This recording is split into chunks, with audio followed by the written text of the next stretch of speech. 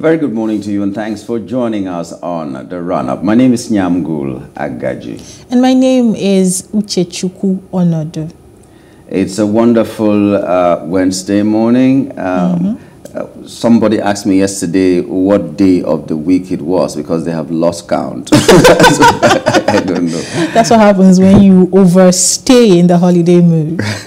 Okay, we also have Mr. Bayo Nwuke there. Bayo, good morning and welcome to the program.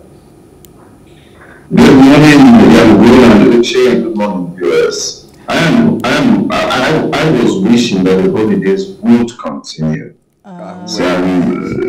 So you have to keep reminding me that the holidays are over.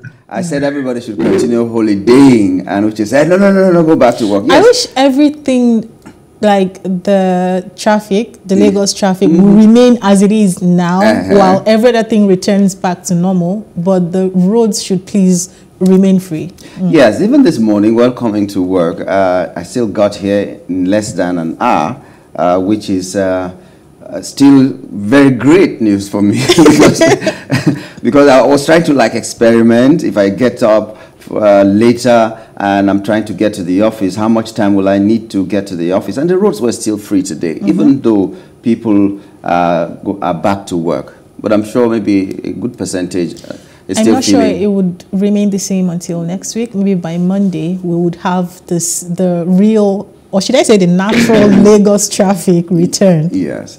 Okay, well, when we're talking about transportation and how free the roads will be, we're hoping that when the blue rail or the blue line, whatever name it's being called, but these train services really kick off, as the government has promised that it is this first quarter of the year that is going to kick off. A lot of people will have every information they need about how that thing is going to be operated.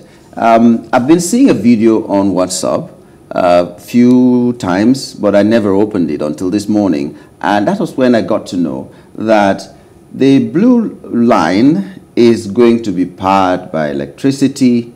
That's what Lamata was telling us, that it's going to be powered by electricity and it's going to be like 750 volts. Whoa. Now, the normal voltage in the house for domestic use is usually like 250, where you have your heater, your iron, your everything, but it's like 250. But this one will be powered with about 750 volts. That's 3 times the domestic voltage that we have.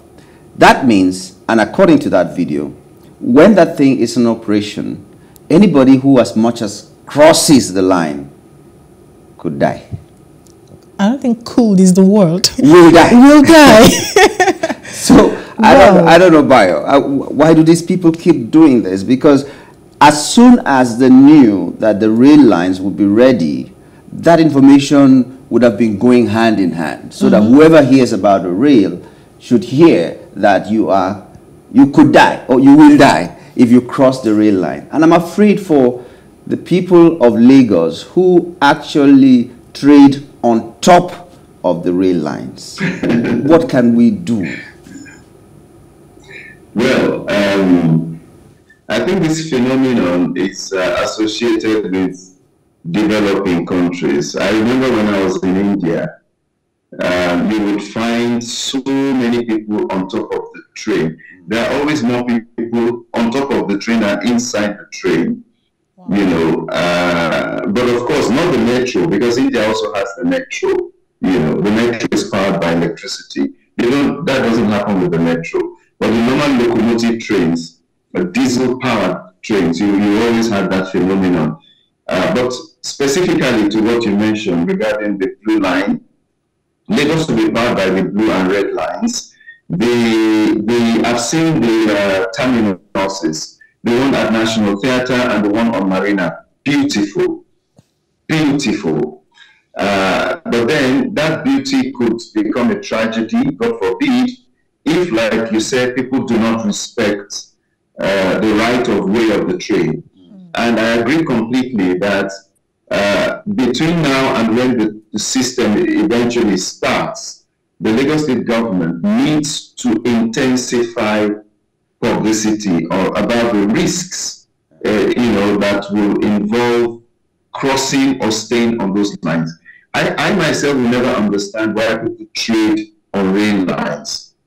Both the Nigerian Railway Corporation and the Lagos area, Lagos Metropolitan, I don't have the full acronym for Lamata now, but they have the responsibility to begin now to encourage or dissuade people from trading on the rail lines. It doesn't even mean, sorry, it shouldn't be because the train will be powered by electricity.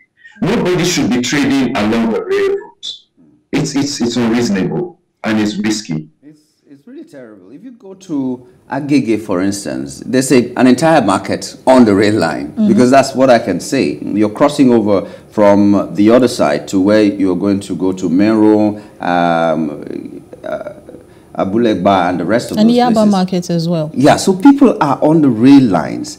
Wherever you go, in Ikeja is the same thing. That's where they have a market, so to speak, on the rail lines. And I'm wondering, this habit has been there for like forever, and it's going to take a lot to get the people off the rail lines, because first of all, that's where they found the space to trade. And what are you going to do to make sure that these people will readily leave the rail line? So like you said, it has to be very aggressive. That's where they found space. You know, that leaves a question in my head. Is that place designated to be a marketplace? No. That is another question that needs to be answered, because I think it's a habit that we have in Nigeria. People find space and they just start trading.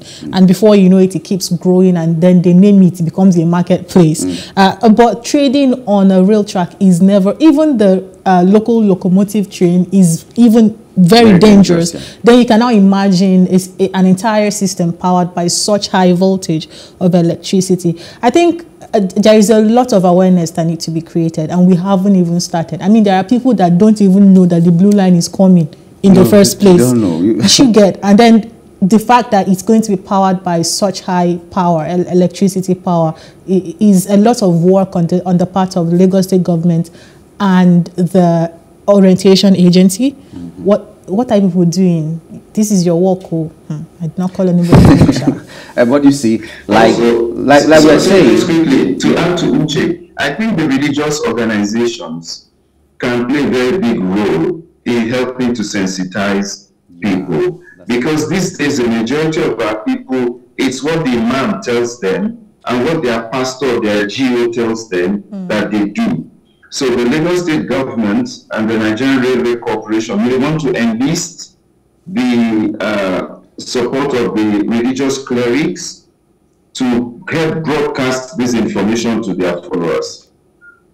Okay, because, yeah, that's good. Because, like in Lagos, for instance, do you know the name of the ballet of your of wherever you're staying? And that's the chief. You would not know. There is no community meeting, like village meeting, that people will go, or a town crier that will go around and tell people this is the thing. But like Bayo said, going to the churches, I think that's a very, very good move. But again, like you asked, is that place designated for trade? No, it's not. But why are those people there? The circumstances that led them to colonizing that space, so to speak, to make it a trading complex, should also be factored in. And questioned. Because now, when they leave that place, that means they're leaving a place that they've been having some livelihood. There should be some kind of provision where they can go back to. Because, like the Agege I mentioned, if you leave the rail lines, I don't even see any other place. The place that is supposed to be like the market itself is saturated already. So when these people leave, where are they going to? Is there an alternative market, a space that people can say, the government can say, okay, you must live here, but when you leave, go to this place and get a space, even if you need to pay for it, and do your trading, because families will be affected. And these are legitimate traders, but in an illegal space. So what do we do about them? So from all sides, I think we just need to look at the whole picture. I mean, what happens when the system that is supposed to designate a proper space for the markets and give these people, where to trade, the system sees that they are on illegal space, but it's also taxing them on top of the illegal space. So how do you now tell somebody that you've been taxing on an illegal space to get up and go somewhere else? These are the issues. Oh, well, but we do hope that there will be some kind of solution, and when that rail line really starts, my concern is that we should not have to lose someone before the message sings. Let whoever is responsible carry this message and, you know, broadcast it the way they can broadcast. We can do only as much as we can, but the bulk of the work will be left in the hands of the agencies that should liaise, like Bayo said, with the religious bodies and all that. Give them the correct information so that when they're relating it, they will also know what to say. But we also talked about PDP elections and so many other things that we need to talk about. But I think the crux of the matter is how prepared are the candidates for this year's election that should form, or that will form, the basis of our discussion. Today we are going to be concentrating on just 4 of them, and that is the presidential candidate of the People's Democratic Party, the presidential candidate of the All Progressives Congress, the Labour Party, and the New Nigerian People's Party. I'm talking about Atiku Abubakar, Asiwaju Bola Tinubu, Peter Obi, and Kwankwaso. Okay. So any other time we'll discuss about other people, but for today we're going to be looking at these 4 candidates, how prepared they are for the 2023 general elections. And the figure of registered voters for the 2023 general elections has a little above 10 million, a difference as against the 82 million people registered for the 2019 elections, in which only about 28 million turned up to vote. But this could be higher this year because of heightened interest in some quarters and perceived disenchantment among some citizens across the country. But beyond this, how prepared are the candidates gunning for the plum job? Projections from both local and international monitoring groups had it that there might be a stalemate at the end of the ballot next year. It might run into a runoff. Yeah. Something like that. Yeah. Sounds like run-up. Okay, but that also begs the question, how prepared also are the people who are supposed to select from among the people who are contesting to get the #1 job in Nigeria? As it stands now, INEC has come out to say that 6.7 million PVCs are yet to be collected. So is Nigeria prepared? Because the difference between the last election and now might be insignificant if the new entrants, for instance, refuse to collect their PVCs, and the old people who registered just because maybe they were made to register failed to collect their PVCs. So you need to collect your PVCs because it ends on the 22nd of January. By the way, we're being joined by 2 gentlemen who will be talking to us or discussing with us on these issues. We have Ibrahim Abdulkarim, the DG Obidatti Independent Presidential Campaign Council. Good morning and thanks for joining us, Mr. Abdulkarim. Good morning and thank you for having me. We also have a member of the PDP, Barrister Tunji Abdulhamid, who has also joined us. Good morning and welcome. I don't think he's available yet, but hopefully he will be joining us before the end of the conversation. Okay, good. So we have just one man to talk with us. Let's begin with you, Mr. Abdulkarim. Yes. When we talk about preparedness, especially at this time, we talk about how your candidates or the candidates have been able to permeate the citizenry, go to every nook and cranny of the country. With your principal, for instance, Peter Obi, there is this talk about the fact that he may have a following in the south, but he has not been able to make inroads into the north as well as he should. So it might affect his not only campaign, but the election outcome might be affected by his inability to capture the north. Is this a true story, or what is the real scenario? I think people are just miscalculating what they are seeing only on the social media and also on the print media. Mr. Obi don't have to be pushing himself forward much more deep into the north and leaving his own base you want to do a campaign or you want to win an election, your base is very important to you. Then you now think of where is going to be your battleground and also decide how you are going to have your entry and how you are going to win. Election is just like a game. But what we have is that we have one of the best candidates in the person of Mr. Peter Obi and the ticket with him with Betty Babamed. What we are presenting is a new Nigeria. What we are presenting is somebody that is competent, somebody has done it before, and then people can really look into him and say, yes, this person is going to be, he is going to take responsibility on anything that is going to happen with us. So this, in the North, it's not about the billboard. We have what is called Project North in our place, what we are doing for Mr. Peter Obi. And we have an app, what is called the Town Hall app. And we base our activities in 176,000 polling units. And we are bringing in people, talking to them based on what is happening in the country. Everybody knows that Nigeria is being blessed. We have everything that we need to be one of the biggest country in the world. But the lack of leadership has brought us where we are today. So in search of this leadership, everyone in Nigeria has come to testify that this is the major problem we're having today. Having a group of Nigerians that believe that Nigeria can work again. And also, we have to stop the bleeding.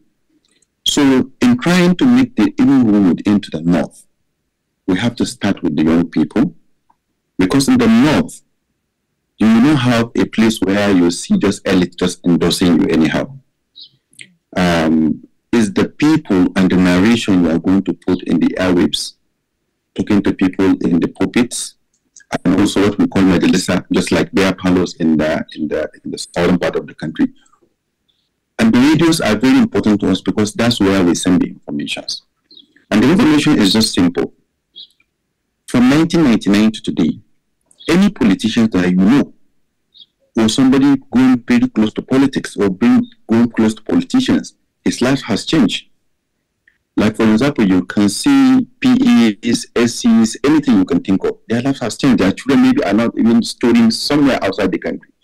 But if you look at the masses, the voter, you see that his life is going backward from 1999 to date.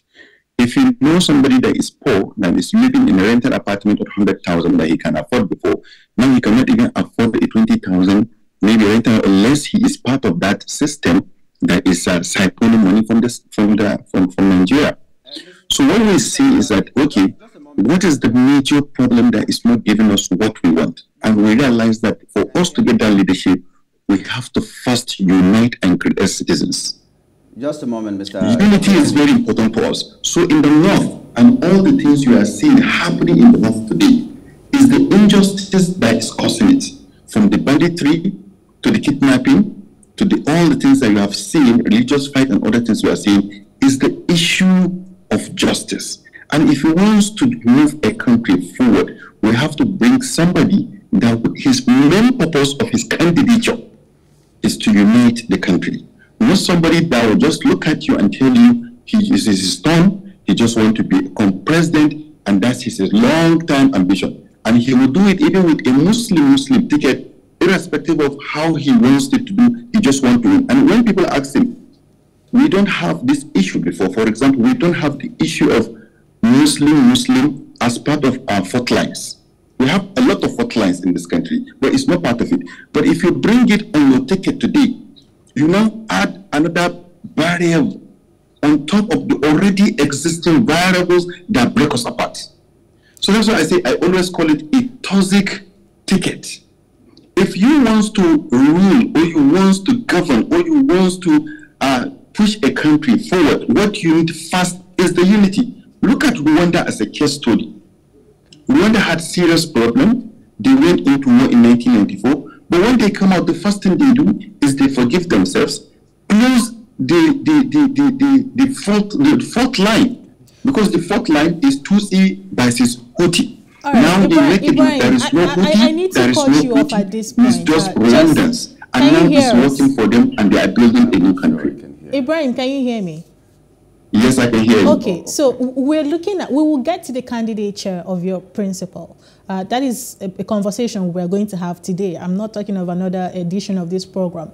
But for now, we're looking at the preparedness. And my question is coming from where my co-host stopped. He asked about how that, your principal, it's been said that he has not been able to permeate the North. Apart from that, there has also been conversations around structure in the Nigerian parlance.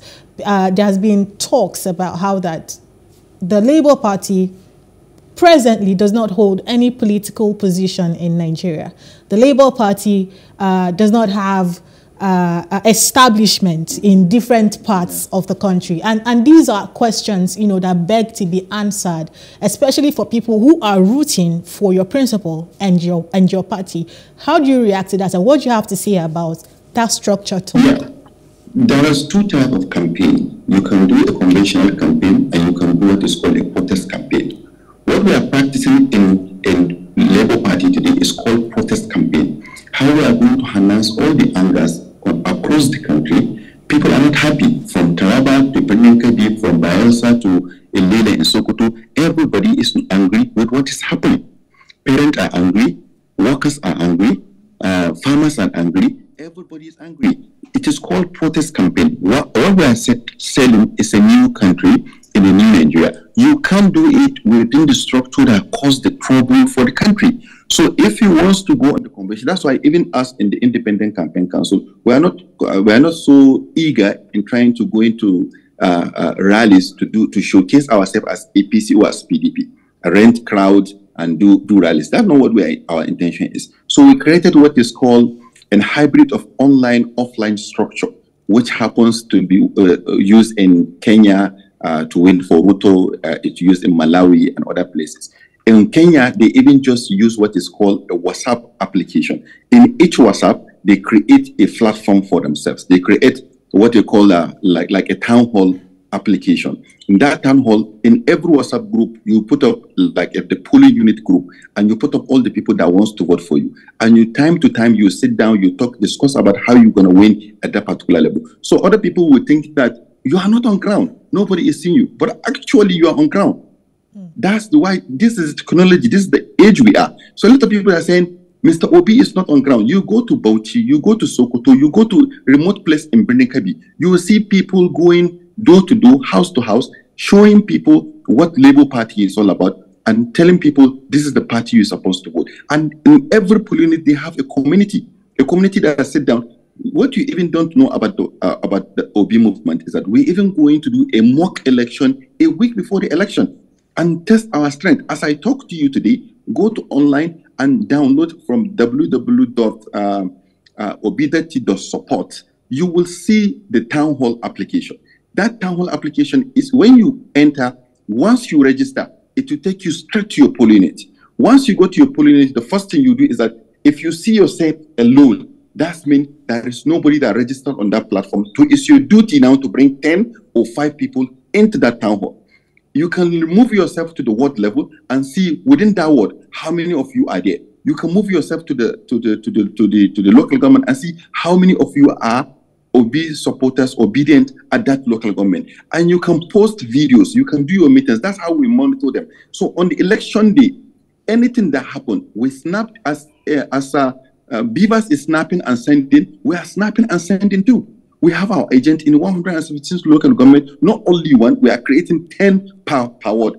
We are putting up a structure that it will last in the next 100 years. We are not going to leave it just because we are putting a president. No, that's why in the big tent we created this what they call Independent Presidential Campaign Council. The idea is for us at the long run, even if he becomes president, it will be like a reporting or feedback mechanism for him to know how he's been faring in trying to deal with the problems of this country. So if we have every person that is reporting pulling it, that means every contractor that is giving a contract to construct a road or to do electricity issue or whatever he wants to solve, or this feeding program, we will come from that program from that application and tell our principal whether that thing is happening or it's not happening, and also to see how we are going to collaborate with the state and the local government to move this country forward. So it's a system. Like, for example, the big tent that we started as a third force is now becoming the first force.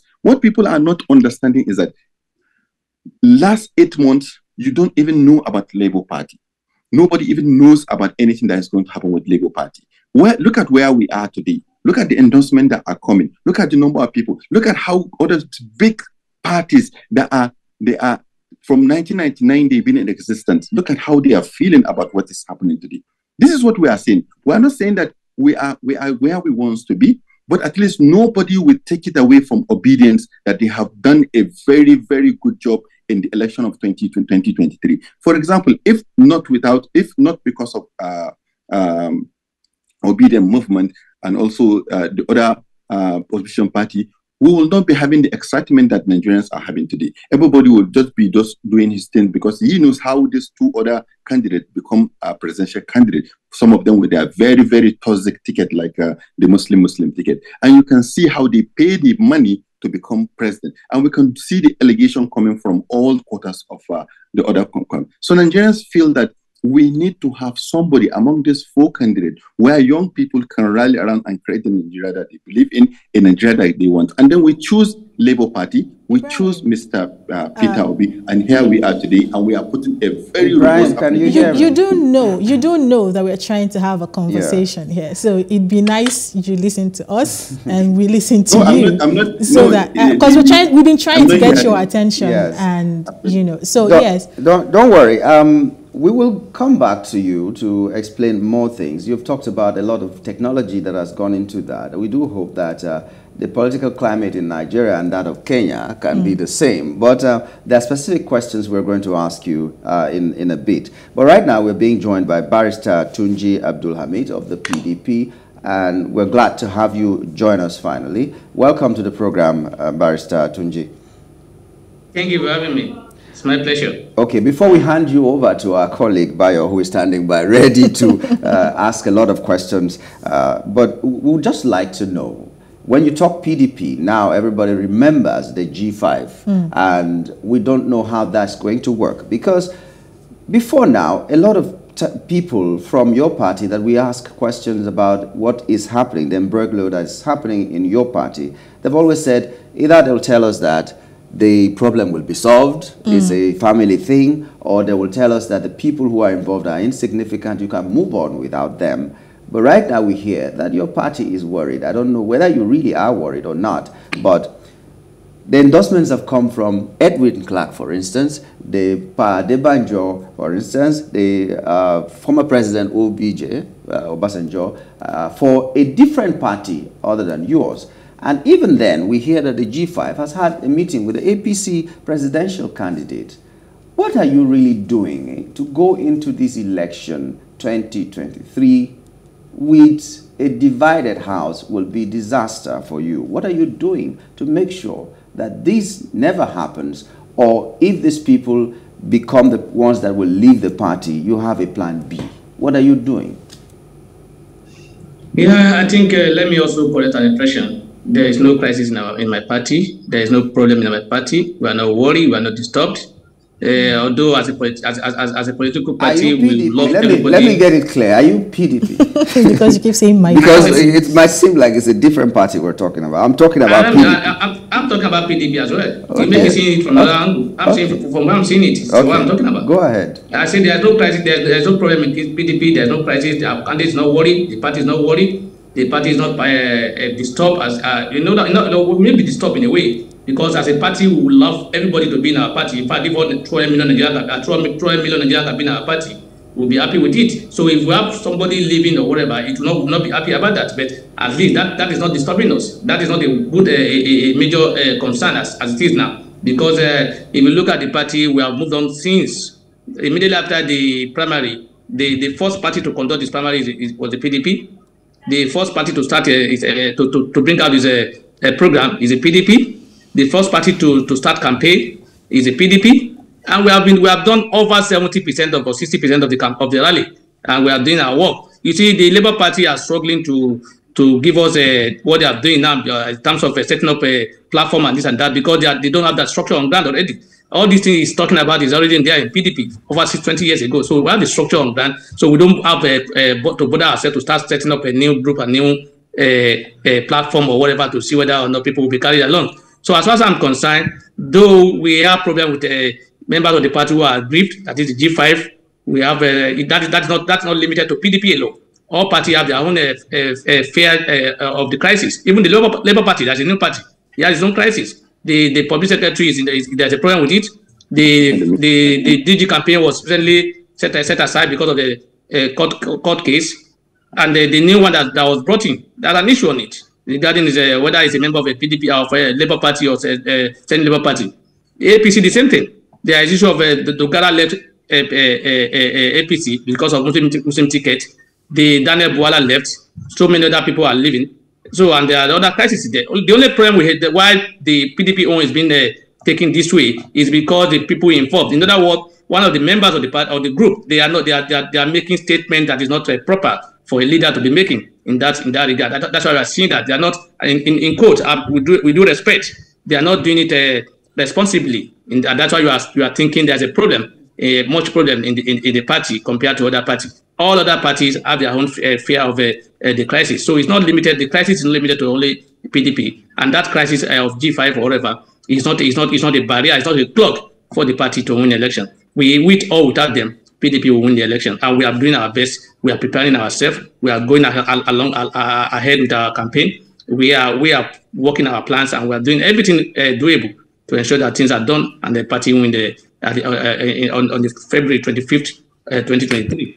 And I'm telling you that you may be seeing crisis. I'm not seeing crisis. The party is not seeing crisis. We are not seeing any issue that can make us lose that election.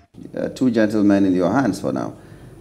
Thank you, Yango. I actually lost you for a moment, but I heard the last part. And it's been quite interesting listening to Mr. Ibrahim Abdulkarim, the DG of Obidatti Independent Campaign Organization, as well as Barrister Tunji Abdulhamid. If I just start with Barrister Tunji, because he spoke last.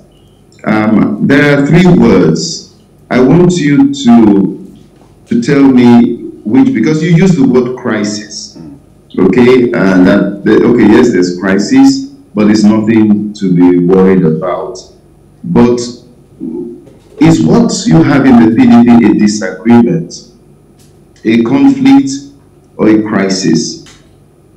Because elections, like you have rightly observed, are just 1 month and maybe 10 days from now. And the optics indicate that this little crisis you have spoken about does not seem to be going away. And if you look at the number of voters and the influence of governors, Oyo State has 3.5 million voters. Rivers has maybe a little bit less than that. But that's a sizable chunk if you consider the fact that your candidate will battle against a candidate who is influential in Lagos with 7 million voters, and the candidate who is influential in Kano, which is next to Lagos. So you can see where we are coming from when we think, and my colleagues think, it's bigger than what you have said. But maybe you can assure your supporters. It's not bigger. It's not bigger. It's the way you are looking at it. And let me correct an impression. I did not say crisis.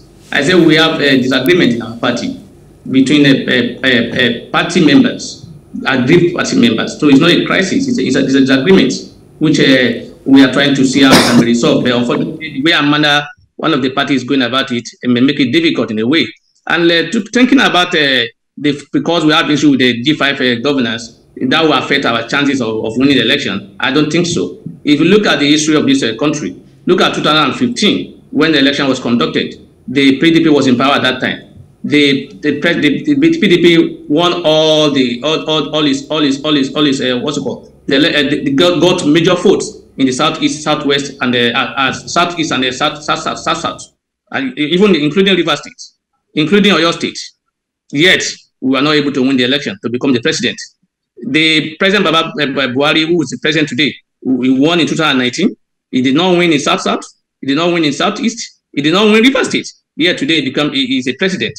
Yeah, so if you are saying because we are losing South or we are losing South River State, that is a crisis for us not to win election. I don't agree with that. And if you look at Oyo State, Governor Nwuke is not like he's not fully in charge of Oyo State in terms of controlling the votes in Oyo State. In other words, the Governor Makinde himself cannot sit and say, I am sure, even without crisis, without disagreements with the party, that I will win the election.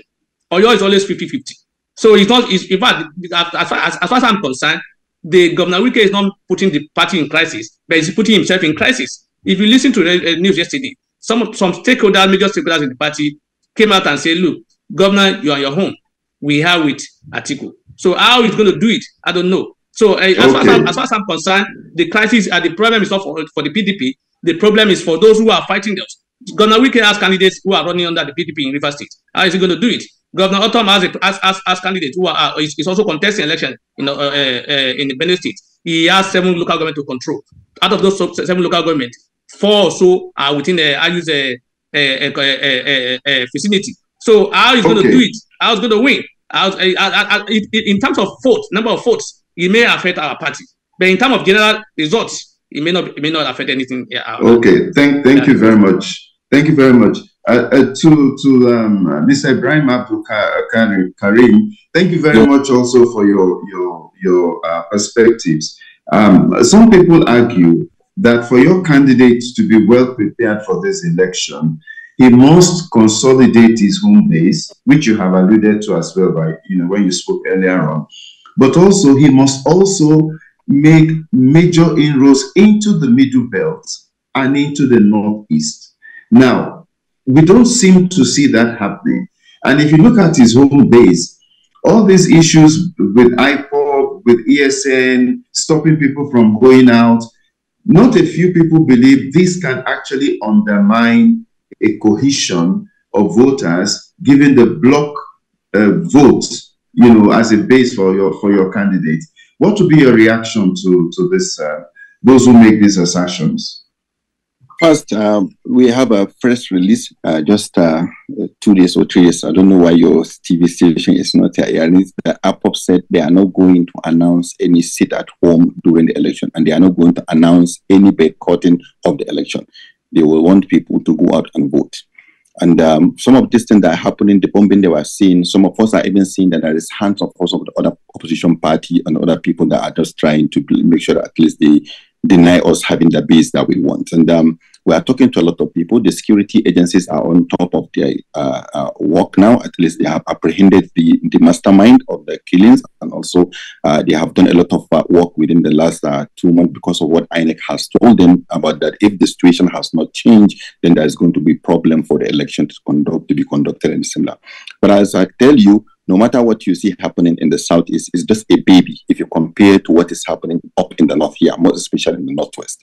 We have more than 40 local governments, as I talked to you today, that election will be very difficult for them to conduct in that place. If you know from Kwara to Mina, you know Ole River, that is, there is one, I think his name is Mustafa, also is a swap person, the person that planted the attack and the Ohoni, they coexisted when the president has went to. They said they are looking to see how they are going to kill Mr. President and things like that.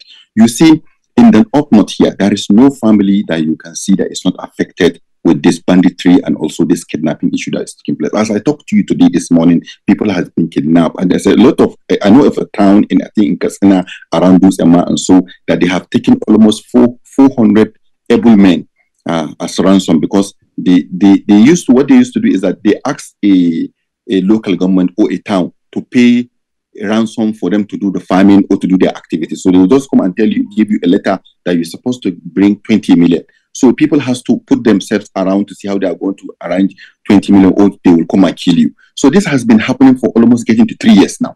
You understand? What do you think? If you're thinking that, okay, it's the base that is being affected, no, it's the whole country that the insecurity is affected. So what we are just saying, what we are doing in Labour Party is that we have to tell Nigerians the truth, you understand? Because the idea of us both bringing APC in 2015 is just to ask questions about what is happening with Nigeria for the 16 years of PDP. That's the idea of people comes together and call themselves progressive at that moment. And what do you think? What we are asking before is that we had a national security advisor that said that the Boko Haram members are in the cabinet of Jonathan that time. And then Nigerians are so worried when they see him, his distant crash and he died. That's Azazi. And then a lot of Nigerians want to see what is the truth about that. So people comes together to say, okay, this subsidy issue, who is subsidizing who, as Buhari said it before, and all these issues, come to see how we're going to check what has happened. And then instead of us to have answers, we have more questions. So what we are doing... But Mr. Abdulkarim, are you making an inroad? Do you agree with those who say, for your candidate to be well prepared for this election, he must win his base, he must make an inroad into the middle belt, and he must make an inroad into the northeast? Yes. I agree with all you have said about security being nationwide. But what is your candidate doing? You had out Mr. Tunji Abdulhamid, told us, what they are, how they see the election going, even if they don't have certain states. Okay, we are doing our campaign. Every day, every blessed day, somebody is going into the hinterland and doing campaign, showing candidate. I have videos because from our mobile app, we are monitoring all the activities. Every blessed day, a radio program is being played in Sokoto, in Kano, and jingles are being played. Every blessed day, we're having programs on radio talking to people how they are going to walk away from these 2 toxic tickets, and also for us to get usher us a new Nigeria, and also the reason for us to forgive ourselves and create citizens that will pull this nation forward. You have to see traction coming to that particular person. You have to see what we are trying to do. For example, in Kaduna, last week we do what is called free ride from all the locations with the 2020 vehicle for each location that we want to do. And then it's flagged up by the gubernatorial candidate. And we also take people, and I can show you, I can send videos to you while people have been happy, at least helping them to commute from one place to another. It's in terms of reaching out to those that are undecided voters. Because in this election, it's not about the PDP guys putting themselves in a stadium, bringing their members from all the local government, giving money for people to bring people, and now you do rallies. That's not what campaign is all about. Campaign is going to talk to those people that are undecided, which are in the big number. That's what we are doing. Everybody is angry. Look, for example, I give you like almost 40 local governments are being occupied by banditry in the north. We are talking to them. Did you see any problem solution coming to you? There actually is no. I hope the APC guy will be here to see how he's going to explain Asuwaju Bola Ahmed Tinubu with this APC government. But notwithstanding, let's talk about the PDP. What we always tell people is that PDP, the major problem Nigerians are having with PDP is that Atiku is not supposed to be their candidate. They have a chance to give Nigerians not something that will cause trouble to us in years to come. For example, I always tell people, if the argument Atiku is doing today is that he's not coming after a Muslim northerner, Buhari, he's coming to continue from where Jonathan stopped. That means he ignored the 8 years of what happened to us. So what happened is that maybe if Labour Party, for example, we don't win, and now I become the major name in 2023, and now still look at the Eastern people and tell them, don't worry, this is not PDP, this is not APC, it's Labour that is going to bring Ibrahim to come and continue another northerner from Sokoto after Atiku. It's not good for the nation. It's not good. See, in candidacy, the first thing you're supposed to do if you want to do any candidacy, as a party, you're supposed to have your caucus. That's why you have BOT. You sit down and listen to the ears of the people. What are the complaints of Nigerians? Nigerians are bitterly, seriously seeing a government of Buhari running a nepotic system and also one-sided appointment. Thank you, Mr. Abdulkarim. I think you made your point clearly. Just to give a quick chance to Barrister Tunji Abdulhamid, is your candidate going to be able to withstand? You heard what Ibrahim Abdulkarim has said. This is something which is a major issue, by the way. It's not just him alone saying it. There are those who have also written quite a lot about that.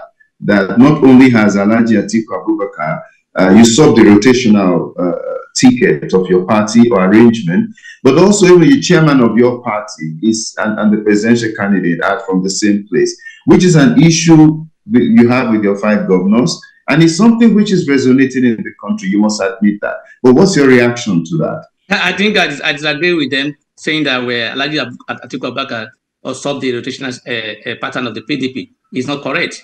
If you look back at our history, the last president from PDP is from the South, former President Jonathan. So how I see, some people are making mistake. They are looking at PDP as Nigeria. In other words, yes, we are because of that influence and that capacity. So they are looking at what PDP as Nigeria. In other words, how can you compare APC, what happened in APC, with what happened in PDP? Once PDP determines its own way by what is happening with APC, the APC is the only party that has moral grant not to give its ticket to any northern again, because the current president is from the north. So and is a party. So PDP, the rotational formula did not there's no breach of any rotational formula in that regard, because like I said, the last president from the PDP is from the South.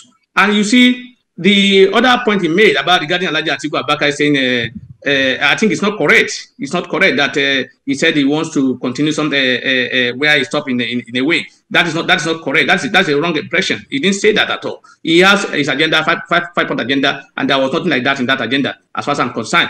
And you see, the difference between PDP and particularly Labour Party is far ahead. We are running 100 meters. We are already at 80 meters to the tape. They are still at 20-meter gaps, and that's why they are doing what they are doing now. So you can't compare PDP and Labour Party together. We are not on the same platform. They are far behind PDP. They don't have the structure that we have, and that's why they are going through all this stress they are going through. So if you say, you see, the issue of the G5 fighting about injustice is not correct. Look at if that is true, even the Labour Party, they don't have the moral ground to say so. Because Labour Party. I'm going to take it up from here. Thank you so much. I'm sorry to cut you short. You will get the chance. You will get the chance. Let me conclude. Everybody will get a chance to conclude and give their final words. But for now, we need to take a quick break. We're going for the news, and when we return, you, Barrister Tunji, and of course Ibrahim, everybody will get a chance to give their final words. We have two gentlemen, one from the PDP and the other one from the Labour Party, and we were just to take their final words before we wrap up this show, because there was a lot boiling in their hearts, in their bellies, as yes, people would say. So let's just pour them out. We have like 2 minutes for each of them. Let's begin with you, the PDP chieftain. Barrister, we're beginning with you because you had the final word cut from you when you were still talking. So let's just get a final word from you about things happening in your party and about what Nigerians should expect and your chances. If you can cram all that into 2 minutes, please.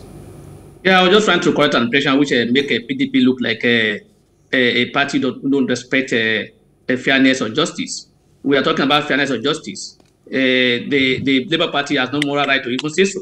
The chairman of the Labour Party, the presidential candidate of the Labour Party, the DG campaign of the Labour Party, they are from the South, and they are complaining about PDP, that they have the chairman from the South, from the North, and the president from the presidential candidate from the North. The Governor Nwuke and co, who are also complaining about the fairness or justice or whatever, because the chairman and the presidential candidate are from the same place. Check what happened in River State. Where is Governor Nwuke from? Where is Governor Obidatti? They are from the same place. The current governorship candidate of the PDP in River State are from the same state from the chairman. So the candidates of the PDP in River State were singularly picked by Governor Nwuke, and he's talking about fairness and justice. The Autumn, who's part of the G5, he was the one who headed the committee regarding Sony. He said they should throw it open. So and they now won, and they now lost the election. And when I say they now, I'm talking about the G5, because they believe they've done their work to win that election, and they lost. And that is the crux of the matter. It's not about justice or fairness. So let people understand that. So what I'm saying is that with or without the G5, the PDP has done enough to win this 2023 election. Alhaji Atiku Abubakar is ahead of all the candidates. He has the capacity, he has the experience, he has the knowledge, he has the destabilized Nigeria. He is known across board. He's not just starting to put up the structure as the Labour Party and the other people are doing now. the APC is well known in Lagos State, and that the governorship, the presidential candidate of the APC is just a local champion in Lagos State. He has never been at national level, so he will be learning on the job if given the opportunity. So as far as I'm concerned, what we are enjoying today in our democracy, they were all part of the work of Alhaji Atiku Abubakar. EFCC was part of it. The ICPC, all the institutions regarding fight against corruption, he was part of the system. The economy, he was in charge at that time. He brought Okonjo-Iweala. He brought the former, the late Akuili. He brought El-Rufai. He brought so many of the people who are celebrating today into the system. And you are saying he's not qualified to, he's not ahead of other people. Tell me what the other people have done. The APC candidate has never been at national level. He has never worked at national level. The highest the Labour Party candidate has done at the highest level is to be SA to the former President Jonathan, and that you can't compare that with the vice president for 8 years. So I think when we talk about the two parties, the difference between PDP and other parties cannot even be talked. We are apart. There are only two parties that I know: PDP and others. Okay, I'm glad that you've landed, because we've been trying to get your attention to just give us a moment to do some things, still converse with you. Okay, maybe we'll have a little time on our hands. We can come back to you, but we need to hear from Mr. Ibrahim also to talk to us and give us his words. Because there's something when you were talking earlier that came up that we must have to unravel for people not to misunderstand. But now let it be the time for Mr. Ibrahim Abdulkarim to talk to us. Thank you very much. I think we're not supposed to sit down and just think of everybody is just a politician in Nigeria. We are Nigerian first before we are party members. So nobody can come here and bamboozle Nigeria on the issue of party and the party structure and what party can do. That's not what we're talking about. We are talking about for us to exist as people, to unite as people, to push ourselves to the where we want to take. We already suffered enough. Nigeria have seen it bad. Everybody is crying. We can't go back, because let me tell you, it's the same Atiku you are talking about that move away from PDP, joined PDP we joined APC with Saraki and others and defeated his party. So are you talking about somebody being a party person, no, we are beyond that party, whatever you are talking about. What we are talking about, like, for example, in Big Tent, it's just a group of professional Nigerians. We just believe that we will create the dot force. We will get behind somebody that we feel he will unite this country, because that's the essence of where he wants to go. Let me tell you, the presidency of why even Atiku picked Peter Obi in 2019 is because he knows he's a good man. And all of you celebrated him. All of you tell us that he can help Atiku to manage the economy. That's what you told us in 2019. Then he now become nobody. He cannot do anything because he's not in your party. The only thing you are telling Nigerians is the party. Go to Sokoto, go to Benin-Kabi, go and see what PDP people has done to Nigerians. It's the same PDP people that moved today. Abdullah Adamu that is heading APC. It's not from PDP. Apabio is not from PDP. All these people that we have seen in this government is not from PDP. What we are saying is that it's about Nigerians. Where is the traction going to? I tell you, this leadership that you have, the APC and PDP ticket are toxic tickets that are going to give a very, very bad precedence in the future. We are not talking about today. And I'm giving you an example. I said, if, for example, because your candidate is saying that the last president you have is in APA is Jonathan, so you are skipping General Muhammadu Buhari. So when the Labour Party become the greatest party, maybe by 2031, and now they put me on top and said, we don't even have a president, so we are going to start from the north. See, Nigeria is a country that have north and the south, Muslims and Christians, and we have to, let me tell you what is missing in this country. For us to get a leader that will manage our diversity, that's just what we need. We all have, but we don't want leaders that will create more of the problem. We just want a leader that will come and say, okay, this is Yoruba, this is Hausa, this is Muslim, this is Christian. But what we have is to build a nation that is going to be envied of everybody in the world. We have our people in diaspora, people that are very talented, very educated. We have the raw materials on the ground. We have a very good weather. What we need is that we have a fourth line of tribal and religious dissent. How will your presidency push that distance and close that gap. That's what we are asking. We're not asking a party. Nobody can come and tell us rubbish because of party and belittle people because of party. We're not going to. Here I'm talking to you. I'm not even a co-party person. Any other person that is listening to me here is not he don't care who become what from what party. What we want is a new Nigeria, a place where all of us will lie down and sleep. We know what the bombings that happened. We know the Boko Haram issue well, nobody can gaslight us to just think that nothing happened during the PDP. We know a lot of things happened. Nobody will tell us nothing happened. See, our idea in Big Ten is that let's keep changing these politicians. It got into their head that the powers belongs to people. Let me tell you, if we put Mr. Peter Obi in 2023, and by 2027 we feel he's not uniting Nigeria, we are not progressing, we are not moving forward, we'll still rally around another person, not in APC, not in Labour, not in PDP, so that at least every good man in Nigeria can choose one of the 18 parties if he knows what he's doing, not thinking of any structure. Structure of what? Structure of corruption?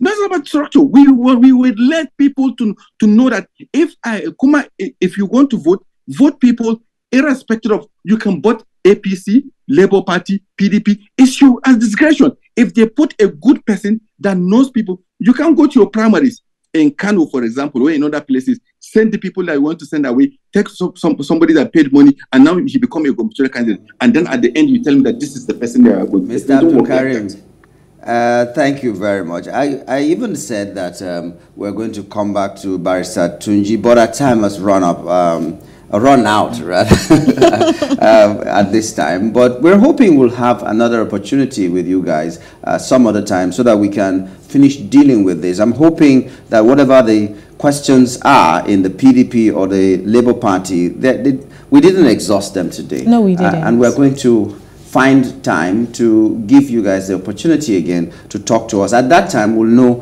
whether in the PDP there's a crisis or there's a misunderstanding. In the Labour Party, we will know whether there's a structure or there's just a social media presence. We will find out all these things. But for now, we'd like to say thank you, gentlemen, for coming on the program. Thank you for having me. Thank you. Sure. All right. So, a very passionate and heated session, yeah, I must say. Barrister Tunji Abdul Hamid of the PDP and Ibrahim Abdulkarim of the Labour Party. Well, it's these people put together.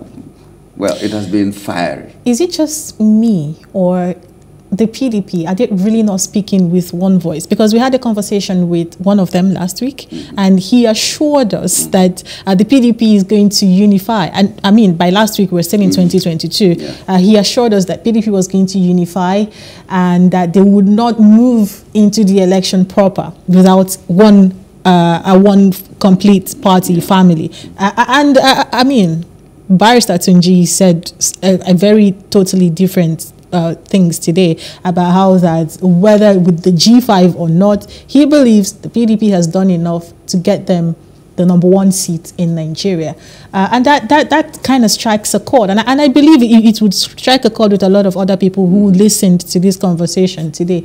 Because how do you want to go into a critical situation like the general elections? I mean, the presidential seat of a country like Nigeria with a divided house. I am hoping that before that time comes, the PDP would be able to heal the wounds. 5 governors is quite a number. Yes. For a party that doesn't have the power in the center. How many governors are there of the PDP that you will still remove 5 and expect to make a mark in the forthcoming election? Like I said, the fate of the politicians is more than a mustard seed, in fact.